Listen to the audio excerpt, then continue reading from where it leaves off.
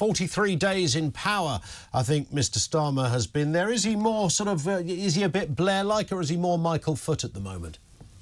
It's definitely not Michael Foot. Michael Foot didn't win a single general election. And he's probably surpassed Tony in one way in that he has faced down riots successfully. And, you know, he saw off the far-right thugs, the racist riots, and people are being banged up for trying to burn people to death in a hotel. So I think it's good. But that would have happened. Any government would have jailed somebody who tried to burn somebody. It's not clear that the Tories would have been able to move the justice system as fast. Well, they did that in 2011, John. Exactly the same thing happened in 2011. You remember it? It was the London riots probably were not investigated properly afterwards. In my view, and the police force hadn't gone through the decade of cuts, and so the cuts in prisons, the cuts in courts, and the cuts in police put such a huge strain on the system, but Keir managed to steer it through. And he's moved on onshore wind farms, he's moved on NATO, he's moved on Europe. There's all kinds of different movement going on. He's moved on pensioners' fuel allowance as well, hasn't he? I mean, the unions, 70-odd grand a year train driver gets a boost, and if you're a pensioner, you lose your winter fuel allowance.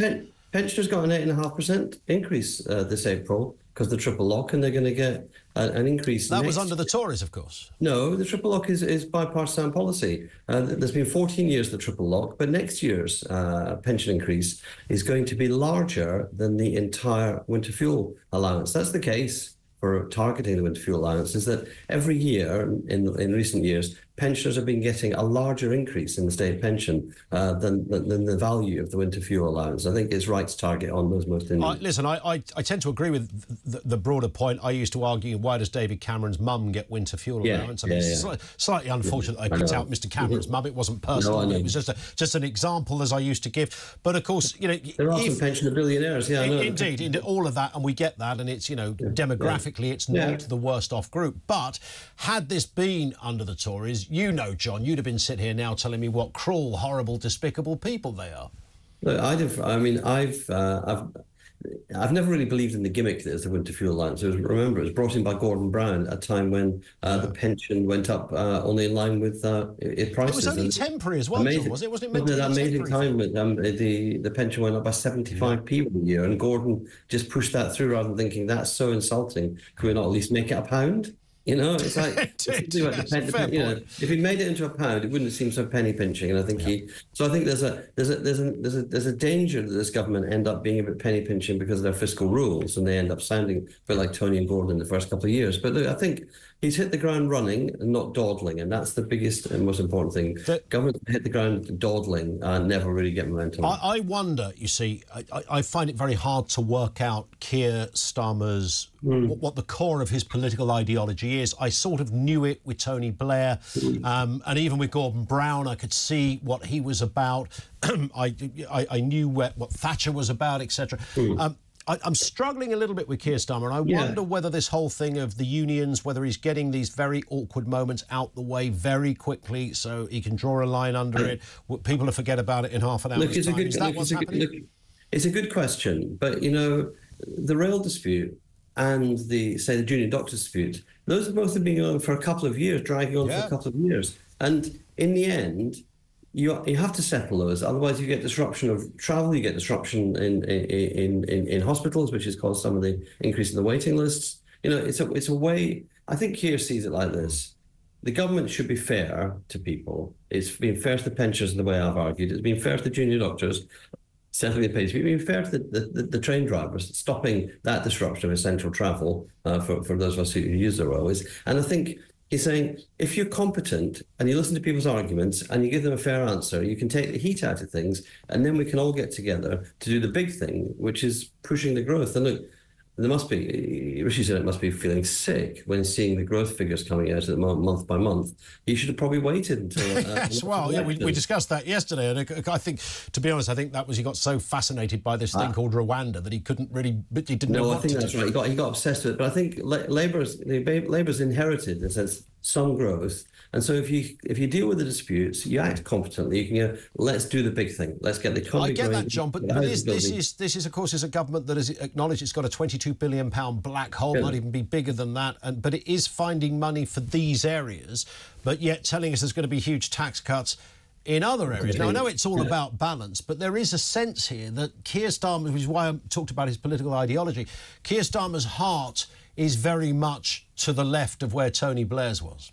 Oh, look, I think it is absolutely. I've said it quite regularly, maybe even to you. Keir Starmer is not a Blairite.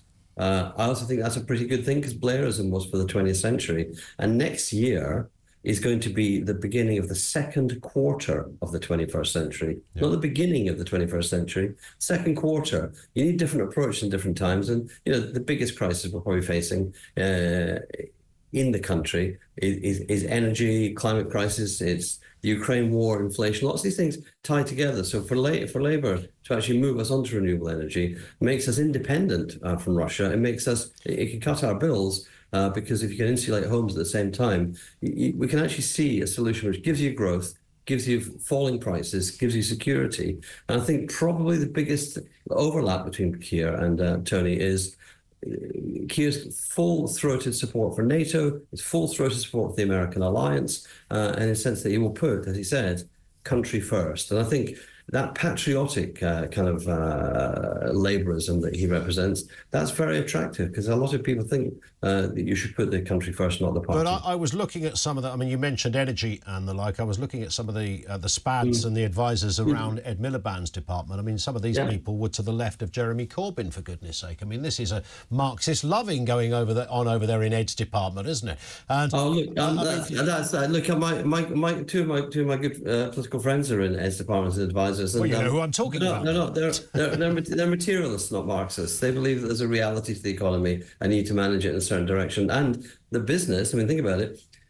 Business needs incentives, and one of the big things that Great British Energy is doing is it's going to partner with private sector companies and take some of the risk. Now, that's the least Marxist thing I've ever heard, that you're actually going to share the risk with a private sector company. Well, I mean, that's, of course, the Great British Energy debate, isn't it? Whether that results in lower bills, you alluded to it there. There's not really many economists can see any time soon, John, that we're going to see lower energy bills. That's look, I think it's the combination with insulation and more efficient, building of modern houses. It's a set of things, and it's also detaching us from the fluctuation of oil and gas market prices, which can be affected by geopolitics in Ukraine. Final question then: How are your ratings? 43 days in the job he's had. I know. 43 days. Yeah, not even 2 months there.